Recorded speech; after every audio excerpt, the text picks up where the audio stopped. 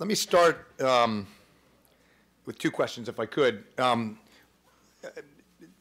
first is we've talked about the opportunities for convergence of RCEP and TPP and more broadly TTIP, CJK, but just focusing on, for example, RCEP and TPP. I wanted to ask, principally, I think, well, all the panelists, if you want to answer, but since Urata-sensei and Scott focused particularly on this opportunity for a convergence of the trajectory of RCEP and TPP, you described the upside of countries like Japan or Singapore ensuring that there are disciplines from TPP that are then taken into the RCEP process. But often people describe RCEP and TPP as two competing structures. So I wanted to ask you about the downside. Is there a risk, in your view, that RCEP could undermine TPP, that certain protocols, procedures could preemptively be struck in RCEP and then undermine the effort in TPP for a high-quality FTA? Or is it mostly the question of whether there's a lost opportunity? Is there a chance of these things actually coming at odds with each other? So, Scott, if you wouldn't mind taking the shot at that, and then Urata-sensei or others may want to chime in. Sure. Thanks, Mike. Well, Petrie's study from the Peterson Institute outlines sort of what the big economic prize is for Asia Pacific integration, and it's really Petrie considered what would happen if these two agreements converged and that something between RCEP and TPP became the free trade area of the Asia Pacific. So it's a big number in terms of GDP contribution. So there's definitely an objective for growth. I think small differences won't matter a lot. Small differences tend not to matter in the current noodle bowl because of big data. All right. One of the things, the so-called spaghetti bowl, as Bagwadi called it, or the noodle bowl, as it's called by my my Asia Pacific colleagues, is an irrelevant concern. But on a practical standpoint, businesses can manage it because of the extensive data that's available in data management systems. So big data takes a lot of the inefficiency out of what's sort of built into the treaty. Now, trade diversion does happen. Trade diversion is a real phenomenon. And anytime you have a preferential arrangement where market access barriers remain for some parties but not all, you'll have some trade diversion happening. I think that's probably a concern at the margin. It is suboptimal, but my experience is life is suboptimal. So, why don't we go down the line? I think everyone's interested in this question. Professor Zhang. Yeah. Sorry. Personally, I think that it's too early to talking about the convergence of TPP and RCEP. I think that at this stage, maybe two tracks could be parallel, and they will be comprehensive. They will be complementary, I think. For example, you know that some of negotiators from TPP, they also will be the negotiator for RCEP.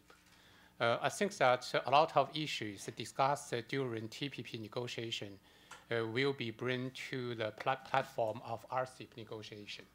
That will benefit for RCEP to become a high-quality FTA in the near future.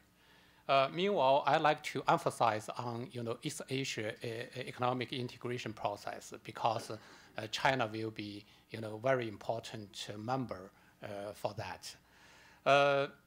Regarding East Asia FTA, I think that China-Korea FTA will be very important leverage for East Asia economic integration. Because that China-Korea FTA, we already studied for many rounds of feasibility. Meanwhile, in recent years, China and South Korea economic relationship becomes more and more important. Just look at the trade data between China and ROK. Its annual trade volume already above 250 billion US dollars. If you look at trade data between China and Russia, lower than 100 billion US dollar.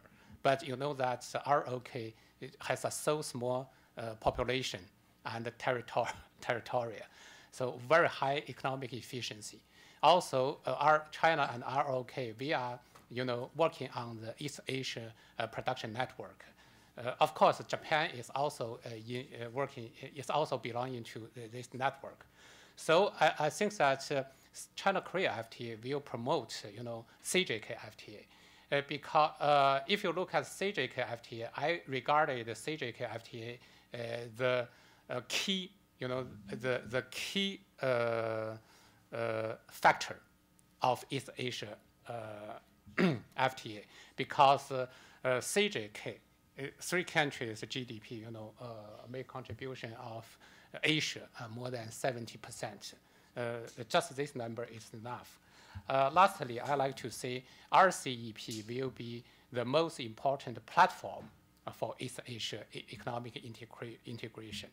That will, maybe after several years, maybe after 10 years, and track 1 and track 2 TPP and RCEP, relative members, they can sit together to talking about our Asia Pacific FTA. Thank you. Could you turn your mics off?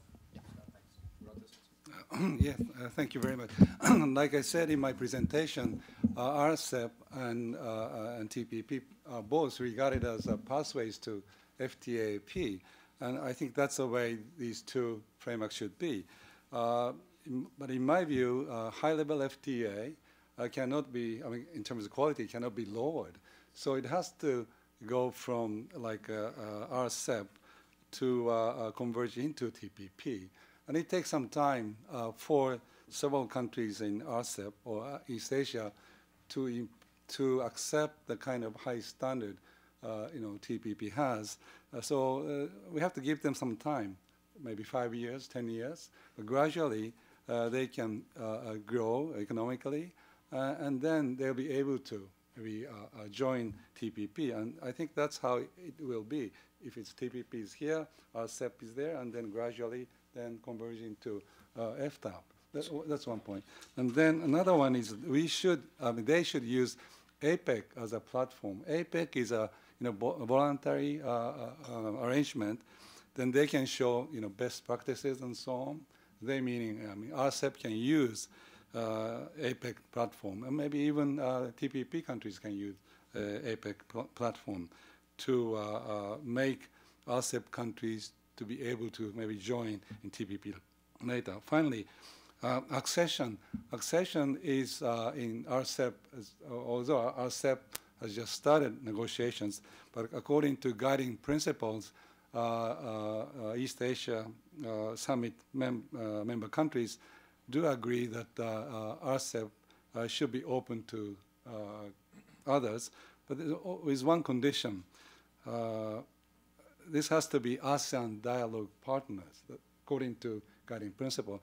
I think that principle has to be relaxed in order to accept other members such as maybe Peru, Chile, or whatever. So whereas TPP is open not only to APEC economies, but to others. So TPP is very open in that sense. So again, RCEP has to make that adjustment in order to accept new members. Thank you.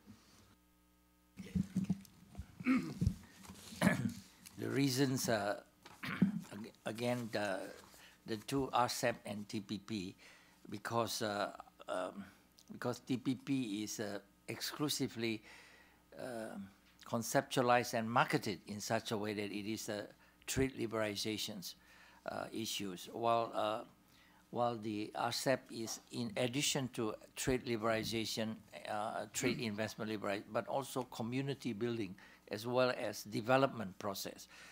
But second point is that is it possible? Of course, it's possible. For example, there is a precedent in ASEAN. When Singapore started these bilaterals, there are some ASEAN member countries disagree with it. But we have a principle, they call it 10 minus X. So there is one track is for the 10 kilometers an hour speed, and the other one is 50 kilometer or 30 kilometers. So it is possible to have two tracks system, but coordination must be enhanced. It true, probably as Urata-san mentioned it, APEC, because it's already a lot of the both RCEP and TPP members are members of APEC. The last point is that the ASEAN centrality and default functions is very important in the sense that if ASEAN agrees, because it cannot be top down, but it must be from the bottom up, because the TPP high standard and all this. So ASEAN centrality and initiative is critical in this point of view. So it can be done. Thank you. I mean, TPP, I think most of the participating countries would argue is about more than just trade liberalization. It goes to quite a few disciplines beyond the border. And even I think many participants would argue it also is in its own way a kind of community building process. And I suppose it's possible to have overlapping communities. Kevin Rudd talked about the Asia-Pacific community. Bill Clinton talked about an Asia-Pacific community. RCEP's about an ASEAN centrality-based East Asia community. And I suppose they don't have to be in contradiction. But it sounds like the consensus on the panel is, in terms of the content of the negotiations, TPP process is much more likely to shape the content of RCEP in terms of agreements than the other way around. And that's helpful for one low IQ American to take away from the excellent discussion. Okay, please raise your hand, and we have microphones around the station, please. Thank you very much, Sherm Katz, Center for Study of the Presidency. I wanted to ask Professor Zhang if he would, this is on, yes? If he would address a little bit Professor Lim's point about presentation of TPP needing to be moderated. The question is really about trade diplomacy. You described several ways that TPP is perceived in China. Can you distinguish between those perceptions just as following as a matter of fact from the proposal of TPP, and on the other hand from things which U.S. trade diplomats have said?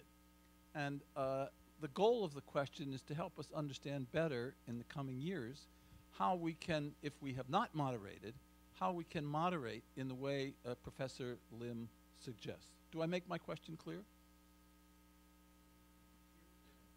Yes, sure. How can U.S. How has U.S. trade diplomacy led to misperceptions or misunderstandings in China? Period.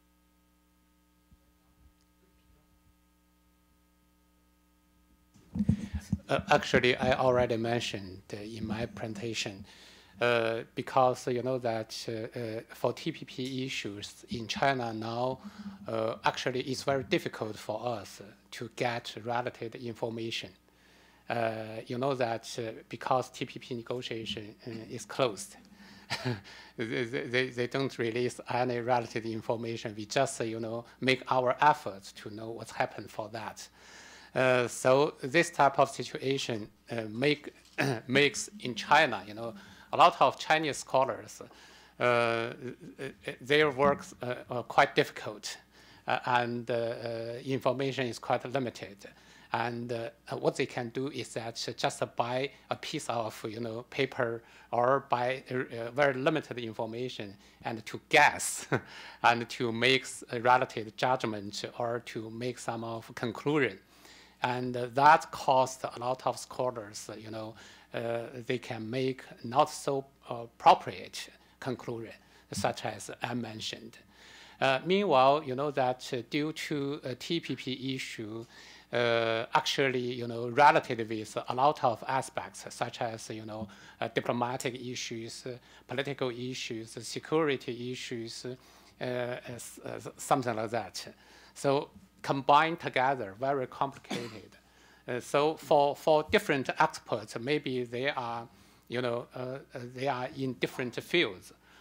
For economists or for those strategists or for those diplomats, they have their different understanding on the issue of TPP. So I think that it's very natural in China why there are a lot of misunderstanding and perception. I hope next step maybe that we can increase our information exchange and our discussion, and meanwhile that next year China will host a 2014 APEC meeting.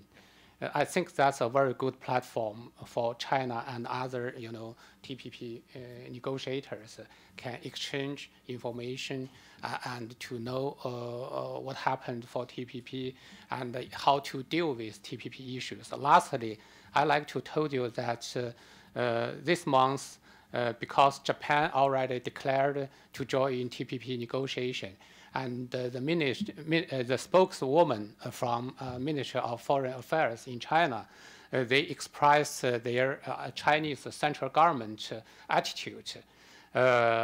She said that TPP 10+3 and 10+6, all of them would be the possible approaches and platform for Asia-Pacific economic integration.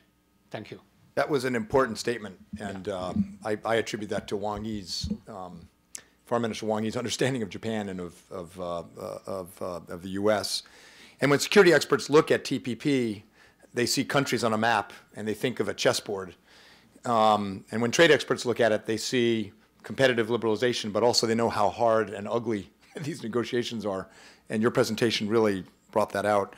Did you want to comment on what the U.S. should do to moderate what it says about TPP? First of all, trying to get the U.S. to moderate what it says about anything is a Herculean task. But if there was a talking point you could give the new USTR to capture what you're saying, what would it be? Well, I guess the trade diplomats or negotiators, the U.S. did not publicize it much, but the media and the publications that counted a lot of those perceptions. But it's also the second point is that it serves China interests also, because China is also jockeying for leadership, at least in its neighborhood. So by accepting readily at this point, by saying that this is also the second chance for you, like accession to the WTO in December 2001. But this one is not WTO of 180 over members. This is only the United States as the leader. So it means you're accepting the United States leadership. So therefore, it is not only involved on trade issues. So it's not that simple. It is also leadership issues. So therefore, as it will take both sides to conciliate. But we heard inside next year China will host the APEC meeting. China will use that a lot to, but so U.S. must take active dialogue and coordination with these issues, because it serves both side interests. Sorry, in the back by the wall. Thank you very much. Raymond Barrett from Power Global. Question for Mr. Zhang. You pointed out some of the conflicts between the TPP members and some of the issues.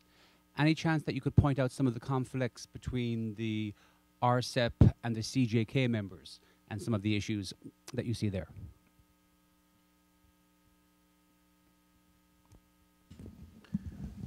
Yeah, actually, the conflicts will be existing forever. Not only for TPP, but also for RCEP, CJK, even if for China-Korea FTA.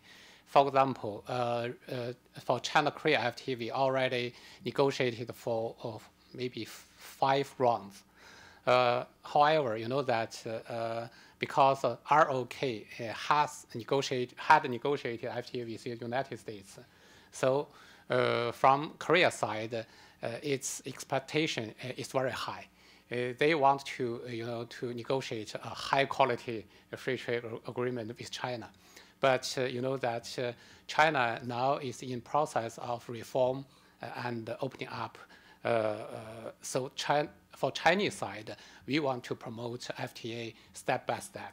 So my suggestion to Korea side is that According to China's, experiences and China's, a gradual opening up, experiences, it would be better if we can, we can go step by step. At the beginning, maybe the standard or the quality is not so high. The standard is not so high, but gradually we can promote it. That will be, very coincident with China's situation.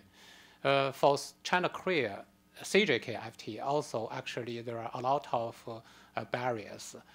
For example, for Japanese side, their expectation is that at the beginning we should put all fields on the table, all products, and we can have a comprehensive negotiation for FTA. But maybe China and South Korea have different understanding for this type of issues, something like that. So I think that CJK and RCEP will have, there is a long way to go. But relative countries, they already decided to working together and to make efforts. Thank you. In the middle here.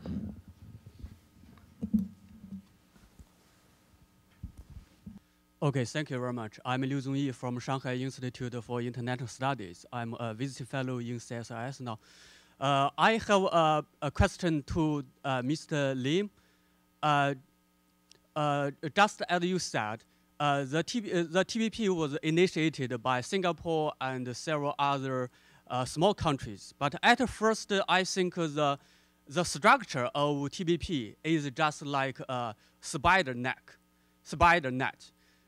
But after United States initiated T9, its structure has changed into a hub-spoken structure. And just as you mentioned, the United States is the leader in this structure. But Indonesia initiated the RCEP, and in the RCEP and in the 10+3, 10+6, each ASEAN countries plays a leading role. So I would like to ask you, how do you think about, how do the ASEAN countries deal with your internal differences? Thank you. So Professor Lim's to Professor Lim. Thank you. First of all, I think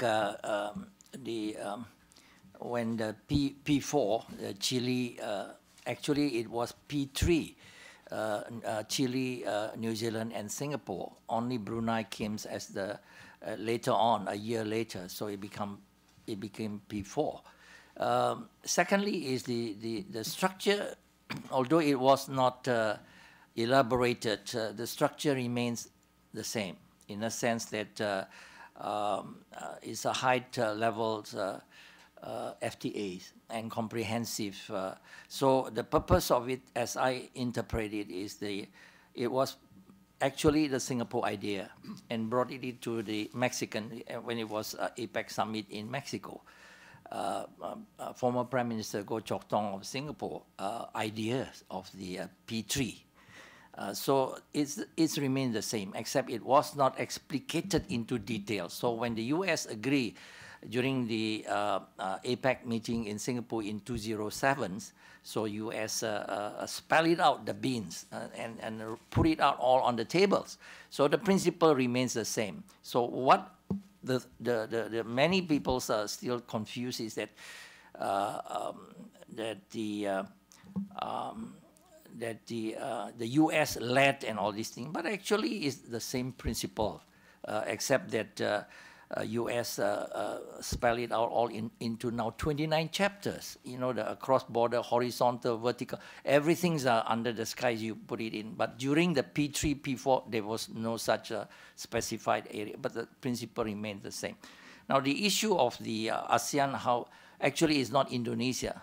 A lot of the things are actually initiated by Singapore, but it's quietly passed it on to Thailand or to Indonesia.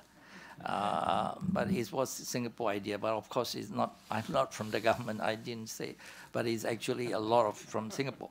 So second point is that it's not one country specific, it's an ASEAN consensus agreed by the ASEAN countries. So the RCEP is not initiated by Indonesia. In fact, actually, there is a conflict between the private sectors, the business communities, and the Indonesian government of President Yudhoyono.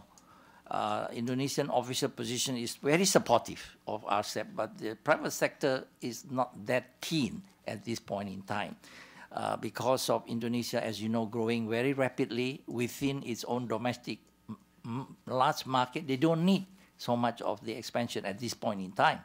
So, but nonetheless, Indonesia official positions is that to support first the AEC, ASEAN Economic Community, and second is the RCEP. Okay? And lastly is also Indonesia does not disagree with Japan joining the TPP and all this, and doesn't have any specific ASEAN voice on TPP. Right here. Hi, Ernie Prieg of Manufacturers Alliance. A number of interesting points today about the trilateral FTA between China, Japan, and Korea, which gets almost no attention in Washington, quite frankly. Korea and China are engaged in negotiations. Professor Lim said China very strongly supports it. Professor Arata says Japan should contribute to quick conclusion. And Professor Lim goes as far as to say that if Japan does enter into negotiations with the other two, and it could be a quicker, simpler negotiation based on compared with the TPP comprehensive. Professor Lim said, this is for my question, that this would sideline the TPP. So my question is, how would it sideline? How seriously would it sideline TPP? And what should be the U.S. reaction if this new element, important element, comes on the scene? Again, this is my personal view. So it's not, but reflects a great deal of the underlying ASEAN consensus to it. Japan and U.S. do not have FTA, bilateral FTAs, while South Korea and U.S. has. Okay, so the pressure on Korea is not that big as on Japan. The third point is also that a lot of the things that Japan have a lot of commonalities, that it should not be a problem on the 29 chapters of the things, but it's more of persuading the domestic constituency in Japan. So, so sidelining in the sense that because it is a tedious balancing act between domestic constituency and trade policy diplomacy on the part of Japan. So that sort of interpretation that you should, that it could be sidelined in the sense that balancing between domestic constituency, because the Abe administration has to set up a credibility and political clouds domestically to pursue all the trade reforms, and which I personally think it is the right way to restructure Japan and to reboot and to re-engineer Japan into stronger economic growth. So that's sort of a sideline that I interpreted accordingly. If I understand correctly, Professor Lim, the issue you raise is that the Japanese government might use its political capital to liberalize for CJK and have nothing left for TPP. Urata Sensei, I'd be interested in your reaction to that. Well, the CJK, I think my view is that this is much more easier FTA than like TPP, partly because of maybe low-level trade liberalization. That may be acceptable because China maybe doesn't want to open up an auto market, where Japan doesn't want to open up an agriculture market. If that's the case, then they can agree on not opening up. But in my view, this is not a good FTA, as I guess people are saying. We need to promote economic growth is to adopt, accept reform and so on. So for Japan, if China opens up an auto market, we should open up agriculture market. Although it may take some time, but that's a way that CJK, FTA should go forward. And then, I mean, coming back to this, Prime Minister Abe's using his, I guess, popularity to carry out agricultural reform. Agricultural reform itself may not be so difficult if what is needed is a determination and, of course, the appropriate policy. It takes some time for agriculture sector to adjust to new environment, but if you can formulate appropriate policy, that is a mixture of maybe providing some kind of assistance to negatively affected farms, and then maybe provide some kind of say R&D type subsidy to agriculture sector, then I mean this structural reform can be done, and that's what we like to see happen, and that's how I like to see Prime Minister Abe to deal with this agriculture policy.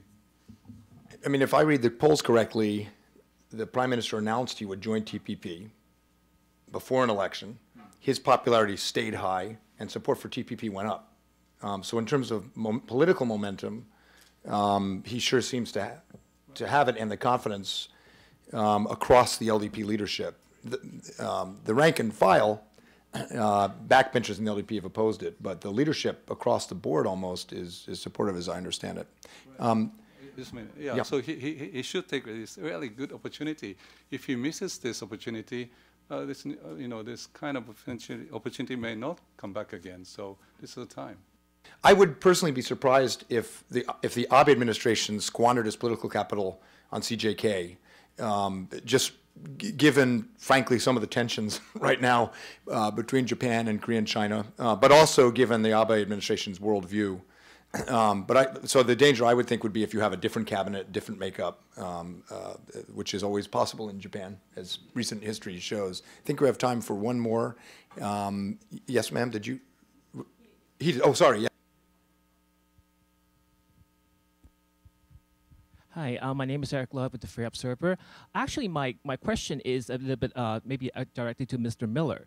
It's more like the problem with the TPP seems to be there's a bit of not enough transparency and on this thing, and people doesn't know what it's about. Like actually, I was one of those who entered into a press conference when the Japanese delegation come to Washington and found out that there is not a lot of information about the situation. And a lot of people even read it.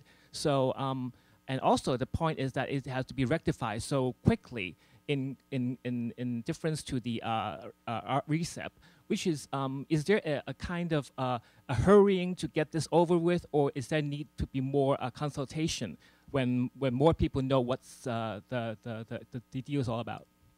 Thank you. Transparency is always in the eye of the beholder. All right, there's a tremendous amount of information in the public domain about the Trans-Pacific Partnership. Certainly the agreement ratified among the original 4 parties is a public document. The actual negotiating positions of the 12 economies or 11 economies involved are not public and have never been public to my knowledge in any trade negotiation. So I would just we'd need to have a much more detailed conversation on what you actually mean by transparency for me to give you a fair answer. But I think, look, if you want to know what the United States is looking for in the trade agreement, go online, fill up your printer with paper, and print out the U.S.-Korea Free Trade Agreement. That's the most recent FTA we've done with an Asian partner. Okay, that'll tell you pretty much what our sensitivities are and what our interests are. Okay, and it's all there. It's actually ustr.gov. You can download the whole thing. Take your thumb drive. So we can talk more about transparency. But what often gets criticized as untransparent is the fact are the private negotiations among the parties, which always take place in private. At the WTO, they take place in private. In RCEP, they take place in private. Okay, so and any bilateral negotiators meet in private because they're exploring options. There's lots of reasons for it. Second, on pace. It's important that that negotiators agree to aggressive or ambitious timetables. They don't always make them. I would point out that when the Doha round was concluded in November 2001, there was a 3-year mandate for completing the negotiations, and that didn't exactly work out. So all these things are a little bit elastic. I do think with Japan's entry that the fall 2013 date is probably impractical. Having said that, my own observation is that few things in a trade negotiation actually improve with age. Okay, and you're better off setting a timetable and having leaders agree to a timetable and force the negotiators to come to conclusions, make the decisions, and move on. So there's a balance that has to be struck. October 2013 was a goal stated before Japan entered, and negotiators, I think, would rather have Japan in than have an agreement concluded in this fall without Japan. So all these things are negotiable, but I do believe that the leadership in pace, scope, and timetable are vitally important to a successful conclusion. Otherwise, we get another Doha. And the October 2013 agreement was also heavily caveated, right? It was substantially completed, and substantially is also in the eye of the beholder. And you heard from Senator Cardin, their next hearing for the Asia Subcommittee is going to be on trade and economics and heavily focused on TPP, I'm sure. The new USTR is going to have to be confirmed.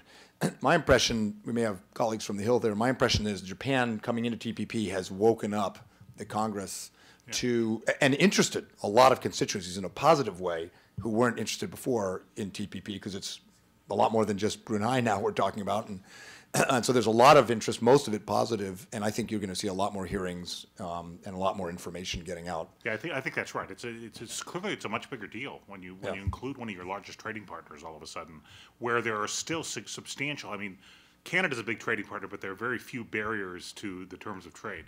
There's real barriers to trade between the U.S. and Japan that have to be dealt with. That's a big market access opportunity for exporters. It's a big opportunity for investors and people who want to engage, companies who want to engage in Japan. But that's going to take some time to work out. We've been talking about New Zealand butter and cognac potatoes, and I'm hungry. We don't have either of those back there, but I think we have something reasonable. So we'll take a break. You can get your lunch, and in about 20, 30 minutes, we'll invite Assistant USTR Wendy Cutler. So please join me in thanking a really terrific panel.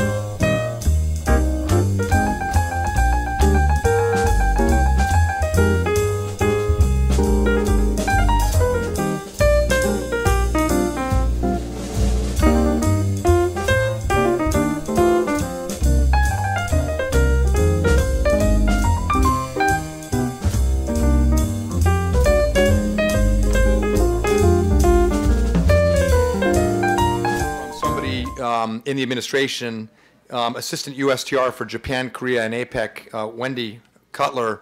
I mentioned, Wendy, that we structure these programs with JETRO so that we have a speaker from the Hill first, and then we have regional perspectives so that throughout the morning we build up the case for how impossible your job is, and then you come in and you convince everybody you can do it.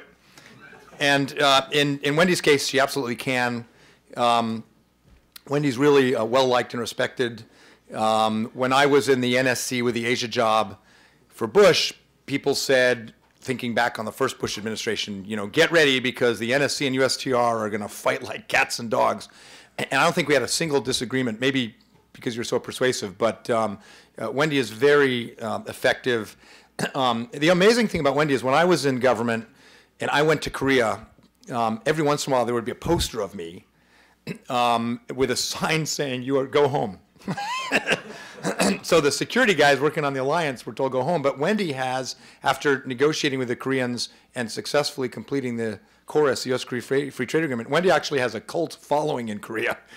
No joke. And I don't know how many Twitter followers you have, but it's something. So I'm sure the same will happen in Japan and Canada and Chile and Peru and everybody else in the TPP process.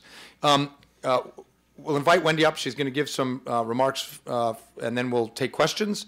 But join me, please, in thanking Wendy Cutler for joining us and giving us her remarks.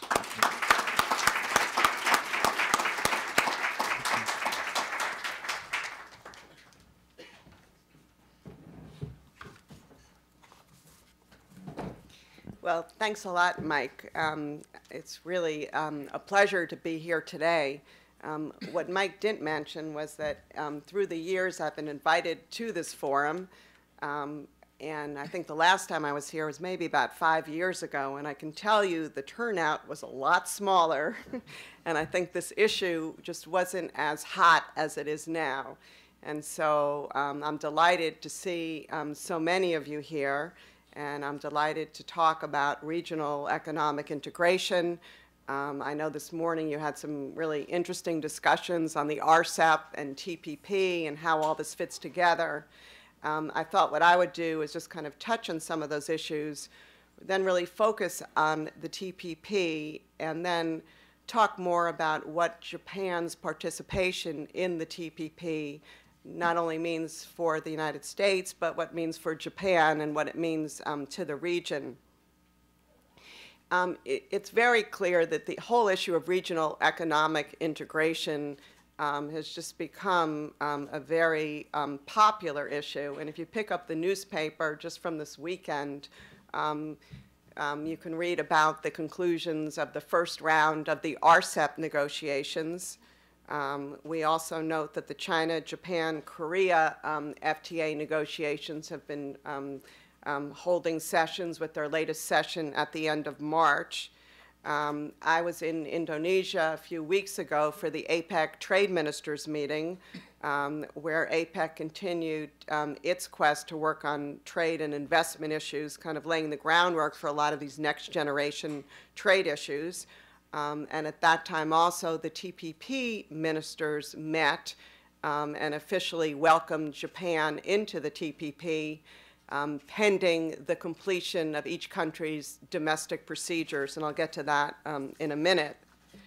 Another regional grouping that we don't hear as much about, but clearly at the last APEC meeting we did hear a lot about, is the Pacific Alliance, which is going to meet at the end of this month, where they are planning to consider expanding their membership. And I will say today, we are, TPP negotiators are on a plane as we speak to Lima, Peru for the 17th round of the TPP. Now, why all this activity? I think it's pretty obvious and not surprising.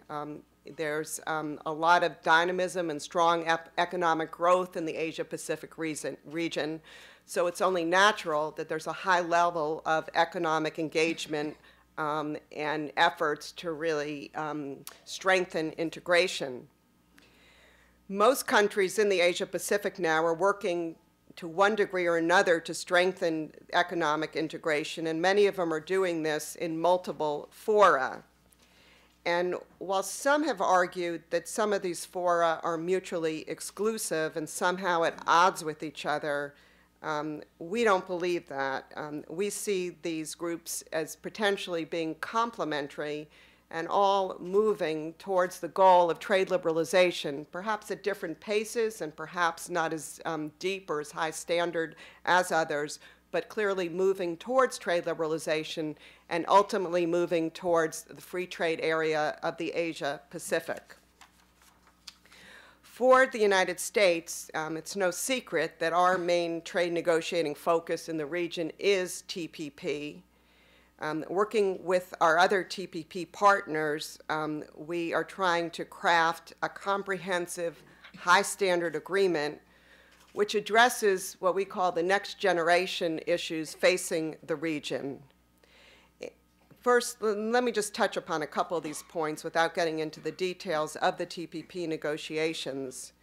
First of all, we believe it's important that for economic integration to be successfully achieved, you really need to have a comprehensive and high standard agreement. We recognize that ambitious trade negotiations can be challenging, but we believe the relevant economic research underscores that high standards are in the interest of each TPP country and in the region itself, and studies have projected that the benefits of TPP will be especially significant because of the breadth and the depth of the commitments we're seeking. Second, the TPP is adding new issues to the trade agenda. And we think this is very important. APEC has done a really good job of kind of laying the groundwork for these issues, whether they be regulatory coherence, supply chains, or dealing with small and medium-sized enterprises and integrating them more effectively into the trading system. And these are the kinds of issues that, as the region and trade and investment progress in the coming years, these are the types of issues that we're hearing from our business community are extremely important. And so we think it's important that these issues now be folded into trade agreements. We are also developing the TPP as a living agreement and as a potential platform for broader regional economic integration. And over the past few years, we've invited other countries into the TPP based on their expression of interest and working with the other countries to join. TPP was initially P4, and then the United States and a couple of other countries joined, and it was expanded to 9, and now we're at 11 members and on the eve of Japan joining the TPP, and so soon we will be 12. So let me now just turn to Japan and Japan's interest in TPP. Japan's interest was first announced officially in November 2011 in Honolulu when the United States chaired APEC that year. And it was a very striking announcement, and people were very excited about Japan's announcement. And following that announcement, the United States undertook extensive stakeholder and congressional outreach, and we started our negotiations and consultations with Japan February a year ago. February a year later then, on February 22nd, when Prime Minister Abe was in the United States meeting with the President, they had a discussion about TPP. And following that meeting, we issued a joint statement, which for the first time put in writing that Japan was prepared to put all products on the negotiating table, meaning agriculture and industrial. And Japan was willing to join others in achieving a comprehensive and high standard agreement. And this statement was very important to the United States and other TPP countries because it clearly demonstrated that Japan got what the TPP was about and recognized that to join the TPP, that it was going to be different than the other EPAs and FTAs it had entered to date. The joint statement also underscored the remaining work we had to do with respect to our bilateral consultations. And we then picked up the pace and the intensity of these negotiations, resulting in an April 12th announcement of the completion of our bilateral consultations. At that time, we announced actions, assurances, and really a roadmap on a number of key issues that I'd like to just touch briefly upon. First, with respect to the automotive issue, we reached an agreement that U.S. tariffs on motor vehicles would be phased out in accordance with the longest staging for any TPP product and would be backloaded, meaning the cuts would happen towards the end of that staging. In addition, we agreed on terms of reference for a parallel bilateral negotiation on automotive issues that will start when Japan joins the TPP, and the results of which will be incorporated into our bilateral market access schedule with Japan. We also reached agreements on how we would treat the insurance issue, particularly with respect to the Japan Post concern, and that has to do with the competition between a state-owned enterprise, Japan Post, with private sector companies. And we agreed that through the TPP consultations themselves, coupled with our bilateral parallel negotiations, we will address the level playing concerns. And furthermore, the Deputy Prime Minister of Japan announced Japan's decision not to approve applications by Japan Post for certain insurance products until equivalent conditions of competition have been met, as well as until Japan Post had a properly functioning management system. Third, we also announced that we'll have parallel bilateral negotiations on a range of non-tariff measures, some sectoral and some cross-cutting.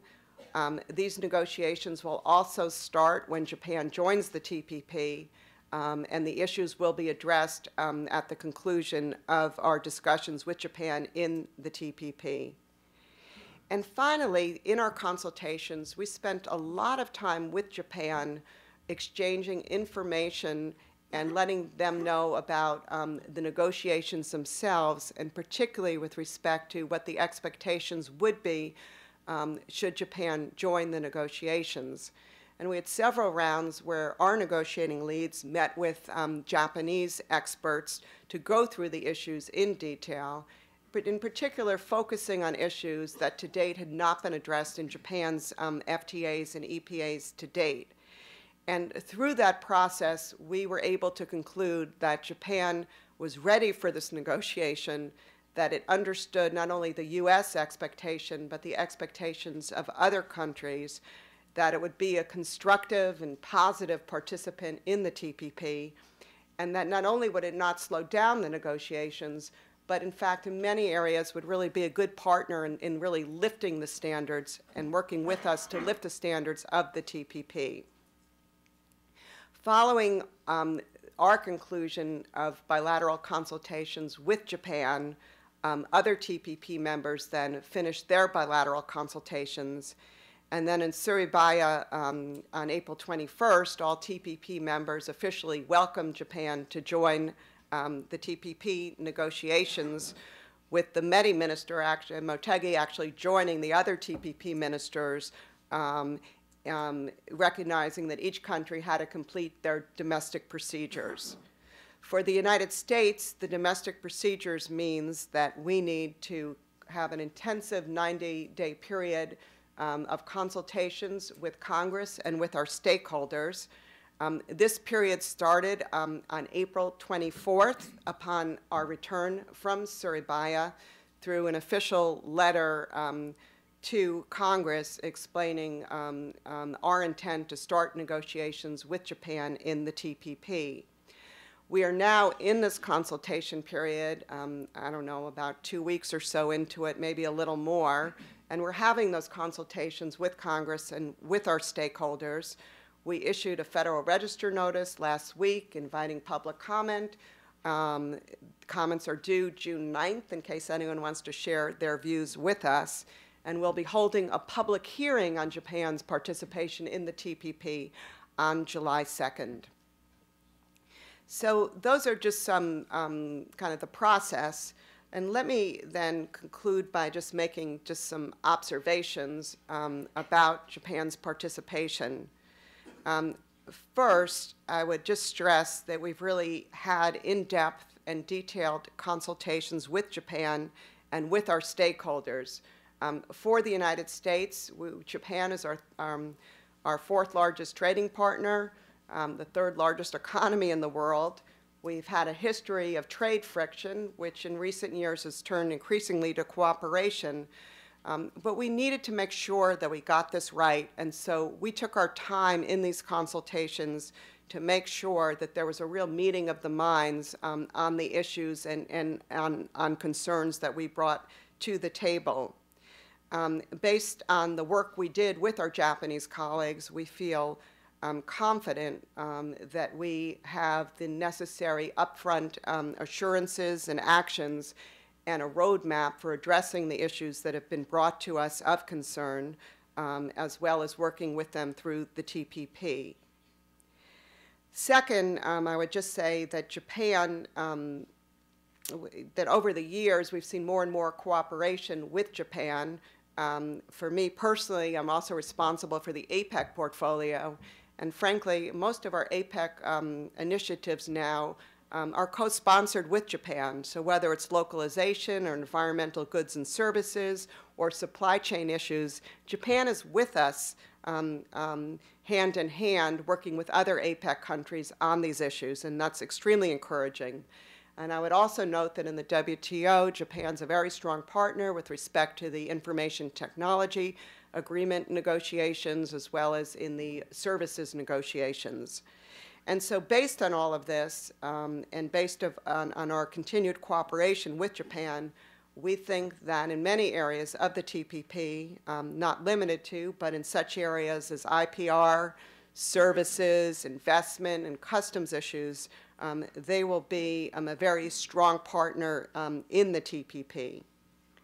Third, we recognize that moving and opening up the agriculture sector is going to be difficult for Japan. But we're very encouraged that Japan has had a national debate on this issue, that Japan has agreed to put all products on the table for negotiation, and that it's also having very detailed discussions are being held on agricultural reform. So all of this suggests to us that Japan is very serious about moving forward in this sector. Fourth, we are encouraged by Japan's special negotiating structure for TPP.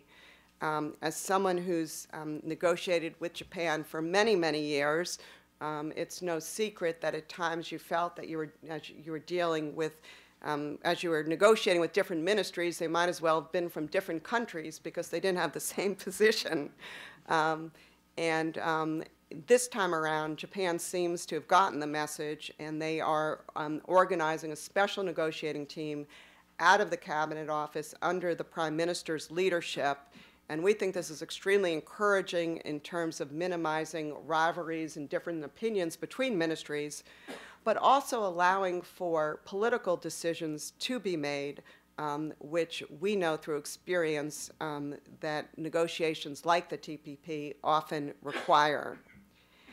And fifth, I would just underscore, and this is something I learned from the US-Korea FTA, is that it's just so important that in these types of negotiations that a country that decides to embark on them makes its own decision based on its own national interests and doesn't feel like a trading partner pressured them to join a negotiation. And so we are encouraged that Japan has had this national debate on TPP. There was a poll just this week, I believe, in the Yomiuri saying that TPP enjoys 55% public support in Japan. I've seen other polls come in a bit higher and a bit lower. But it's fascinating, the debate that's going on in Japan on TPP, how it's on the front page of the paper every day, and people are really talking about the issues. And I think Prime Minister Abe's speech on March 15th, when he announced Japan's decision to join TPP, really underscores Japan's rationale for joining TPP, which talked about improving Japan's economy, which talked about joining in the regional rulemaking, which talked about not wanting to be left out of other preferential arrangements being negotiated in the region, and talked about strengthening our bilateral alliance. And so we are very encouraged that Japan has made this decision, and we think as such, when it comes to the negotiating table, it's coming to the table for right reasons and reasons that will make the prospects for success greater. In short, we're excited about Japan joining the TPP. We believe it will contribute to the economic significance of TPP and has huge potential to support additional U.S. exports and U.S. jobs. But we also recognize that this is the beginning of a process, that we really have hard work ahead of us, both with Japan in the actual TPP negotiations, but as well as in our parallel bilateral negotiations on autos and other non-tariff measures. And at the same time, on the TPP more generally, we have had 16 increasingly productive rounds of negotiation, and literally are about to embark on the 17th round in Lima, Peru. And with the TPP negotiations in such an advanced stage and progressing towards conclusion, we, as the United States, are committed to working very closely with Japan to integrate Japan smoothly into the TPP negotiations, as we have successfully done with Canada and Mexico. Thank you very much.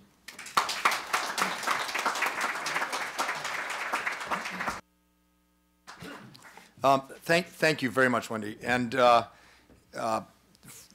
important takeaways for me, and I think for others, will be that TPP is not in competition with these other efforts at economic integration, that partners don't get pushed into this. Partners decide if it's in their national interest and why it's in their national interest, and then we go from there.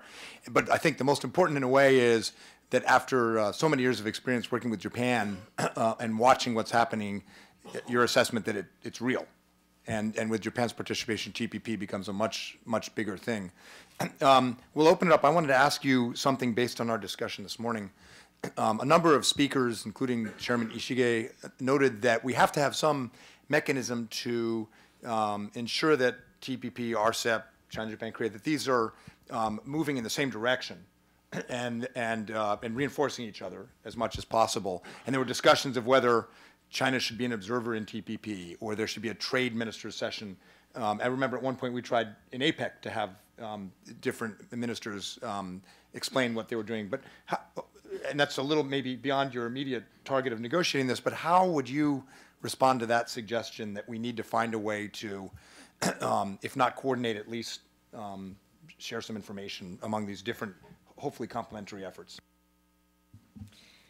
Well, we already are doing that in APEC over the past couple of years at the senior officials level. At every senior officials level, at every senior officials meeting, we are exchanging information on the different negotiations.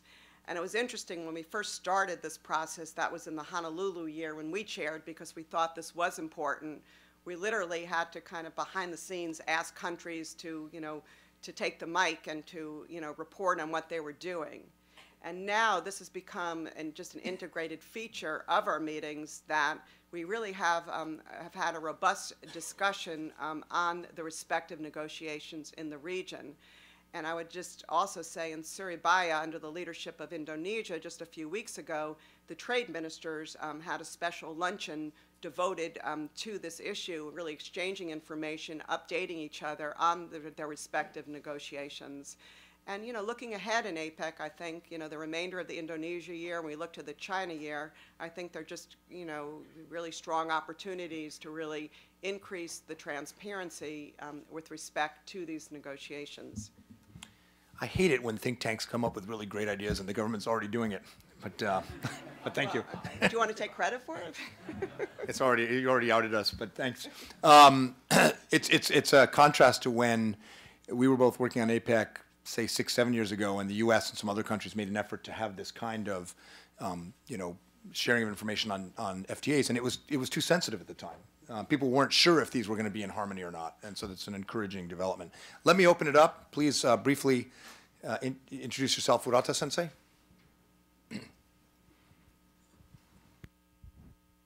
Thank you very much for a very interesting talk.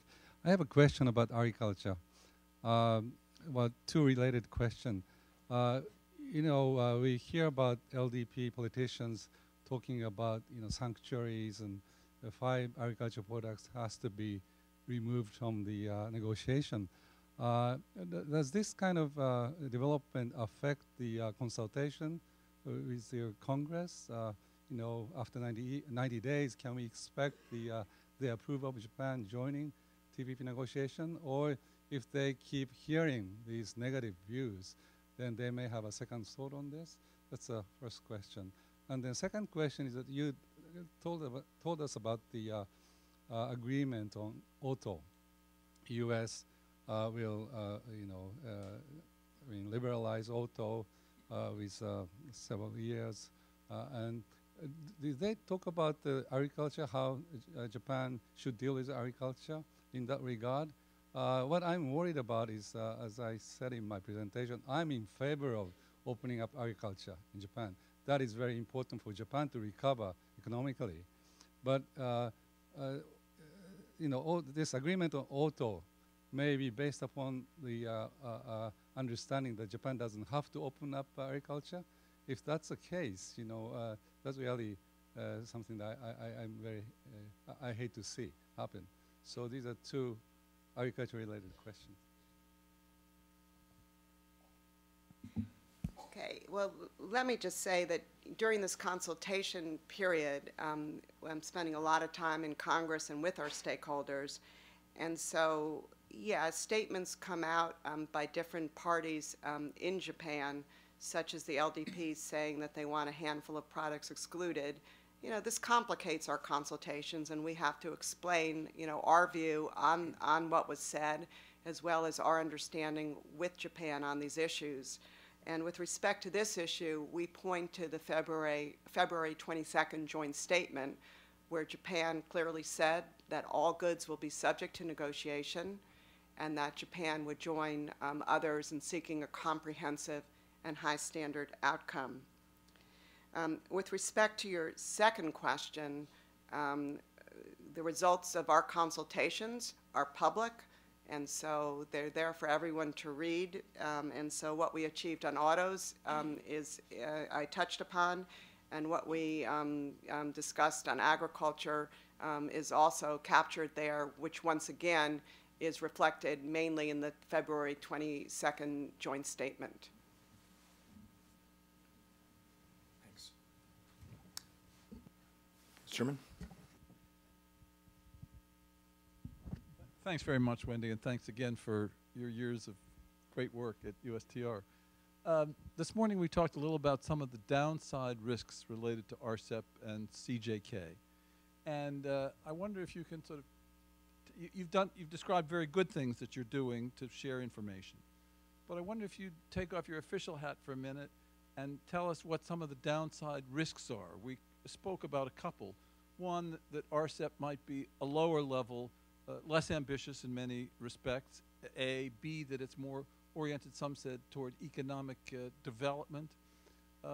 And some thought this could perhaps slow down the TPP process. Others said, no, RCEP's going to have to graduate up into TPP. And then there was also a CJK.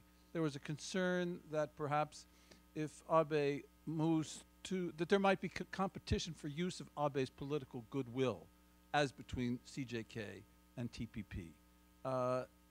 Speculate a little with us on the downside risks, if you'd be so kind.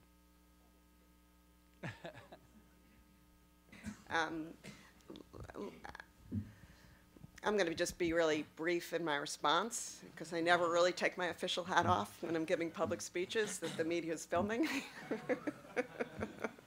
And that is really just to emphasize more what the TPP is about. And for the U.S., once again, we believe that really high standard, comprehensive agreements you know, based on the economic analysis we've seen, would just bring more benefits to the region. And that's why we are working so hard in the TPP to work with other like-minded countries to really lift those standards, to address kind of the next generation issues, and to achieve a comprehensive agreement. I'm going to call on someone here, but I just want to point out that Wendy is a graduate of Georgetown School of Foreign Service. I know there are at least half a dozen Georgetown students in the audience, so, you know, don't let us down. But for now, yeah. Thank you very much. Raymond Barrett with Power Global. The issues like, say, autos and say, agriculture have been covered to death a small bit at these events. So maybe if we could expand onto some of the kind of, say other areas and things that you mentioned in the, say, release were some kind of NTMs, like sort of, say, investment into Japan.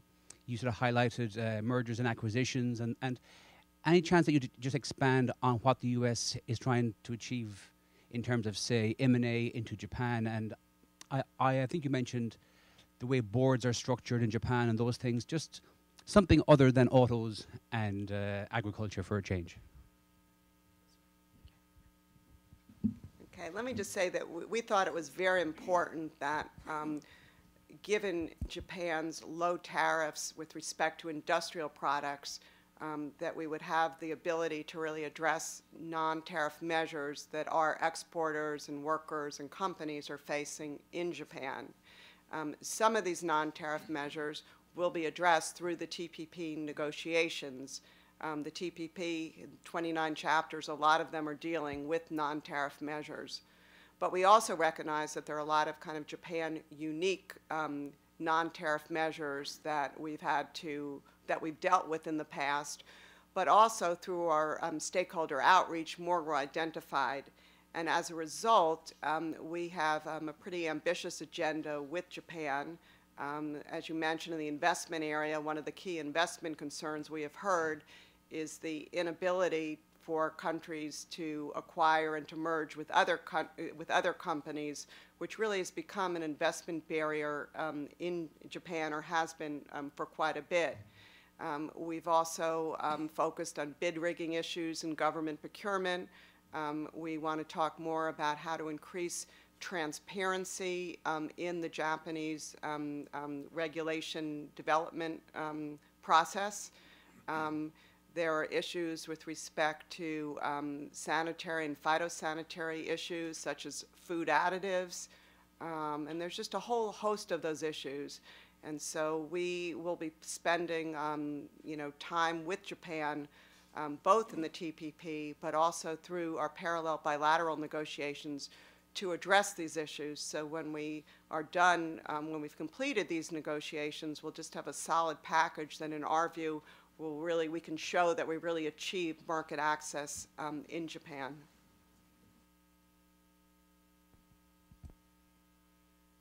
My name is Kunio Kikuchi. I'm with Washington Research and Analysis.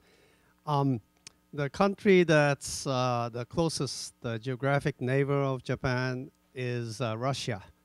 And it's also the country with the longest Pacific coastline. But today I did not hear anything about Russia. Perhaps you spoke more about North Korea than Russia. But my question is, has the U.S. contemplated inviting Russia to the TPP, or has the Russians made any forays into a possible inclusion in the TPP? Thank you. Well, thank you. And just to be clear, the United States doesn't invite other countries to TPP. Basically, we encourage other countries, if they're interested, to let us know of their interest. And interest can be everything from wanting to find out more about the TPP, in which case we would, you know, set up kind of information exchanges. It can be extremely formal interest expressed, such as Prime Minister Abe did a few months ago. So there are various levels. When Russia chaired APEC last year, you know, there was, you know, a very they wanted to know more about the TPP, and so through APEC we were able to educate them more. But Russia is an APEC member, and all of these regional economic initiatives are all kind of headed or looking towards the achievement of a free trade area of the Asia Pacific. Could you clarify on FTAP, on FTA, on the free trade area of the Asia Pacific? It is came out of APEC discussions. Is APEC membership considered a requirement, or is this something that's still to be determined in terms of which countries would be eligible to participate in FTAP? In FTAP? Which is not yet a negotiation, but if the goal is eventually to move towards a free trade area of the Asia Pacific, and this came out of an APEC discussion, is the concept that APEC membership is a requirement for FTAP, or have we not actually drawn that line in any hard way yet? Really talking about it as a requirement, but clearly when APEC talked about it, it was talking about these are the 21 economies of the Asia Pacific. So there was obviously talk about an interest among APEC members, but there's nothing in writing of what's required. I was there, I just forgot. Yeah, I did too. Sorry. Yes, sir. Hello, this is Adam B. Sudi from Inside U.S. Trade. I just had two quick questions. One is, can you describe, I guess, the nature of Japan's participation in the soonest round, possibly in a July round? What kind of meaningful participation will they have at that round? And also, the issue of currency is kind of under the surface here with Japan joining and being brought up by stakeholders that have a concern. Is this an issue that you're addressing bilaterally with Japan, or is this something that you see as being a part of the TPP text or provisions itself, or in any other form will that be addressed? With respect to when Japan would participate, typically we announce the dates for the subsequent round at the round before. Our negotiators are in Lima, so at the end of the Lima round, they will probably announce the dates for the following round. At the same time, we're conducting our 90-day consultation period. Other countries are also conducting their domestic consultations or following their domestic procedures. And so how all of this comes together, we'll just have to see. With respect to the currency issue, I can be really brief. We've heard a lot of concerns about currency, and this issue is being reviewed by the administration. You knew those two were coming, and then the other one that you probably expected but hasn't been asked, so I'll ask it, is TPA. How does TPA shape your effort to negotiate this? Is it something that can come later? Is it something that has to come sooner? Is it something you are confident will come? How would you characterize it? I would just characterize it by saying that we are consulting with our congressional committees on TPA. Okay. Yes, Professor Zhang.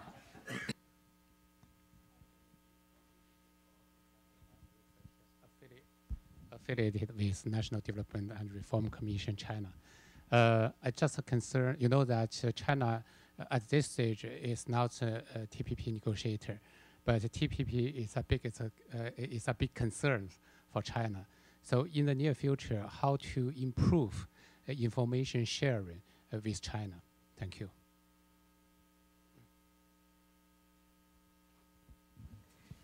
As I mentioned earlier, we, through APEC, are sharing information on TPP and on the negotiations.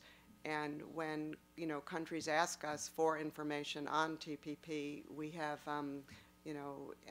we have consulted with them to bring them up to date on what we're doing. So we would offer that to any country that's interested in finding out more about the negotiations. Wendy, thank you. The morning session had a lot of advice for you that you didn't hear, and my impression is you're doing a lot of it, which is good. And Senator Cardin added a few more weights to the scales, but it was pretty clear from him in the opening session that members of Congress are very interested in TPP now and generally quite supportive, it appears. And a lot of that, as I said earlier, is because Japan's in now, so it's a big opportunity for economic growth across the whole region. So you have a big task in front of you, but I think you've given everyone confidence that once again you'll pull it off. Thank you. And let me also conclude by thanking Chairman Ishige and our colleagues at JETRO and Nick Sanchenieri Hirano and our colleagues from the Asia programs for putting together what was a really good session for us. This is our 8th. The next session I hope we will have in the new CSIS building, which is shiny and wonderful and actually has air and circulation. And then we can invite Wendy back to tell us how